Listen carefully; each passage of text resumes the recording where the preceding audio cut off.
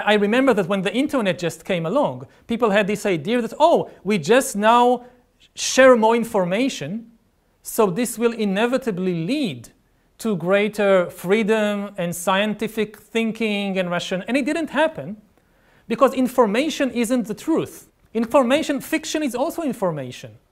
Fake news is also information, and it's not new. You look, for example, at the print revolution in early modern Europe. So the big blockbusters of the late 15th and early 16th century European book markets, they were not the scientific books of people like Copernicus and Galileo.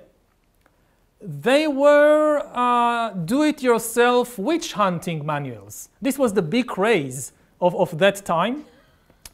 All kinds of ridiculous conspiracies about witch hunting, which led to, tens of thousands of people, mostly women, being tortured and murdered in terrible ways.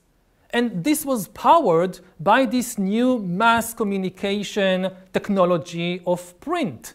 The same way that people say today, it's true, I saw it on YouTube. So imagine some town in 15th century or 16th century Germany that they are going witch hunting, and the leader says, it's true, I read it in a book. How can you doubt something that you read in a book? And it took a long time for people to realize, look, just because it's written in a book, it doesn't mean it's true.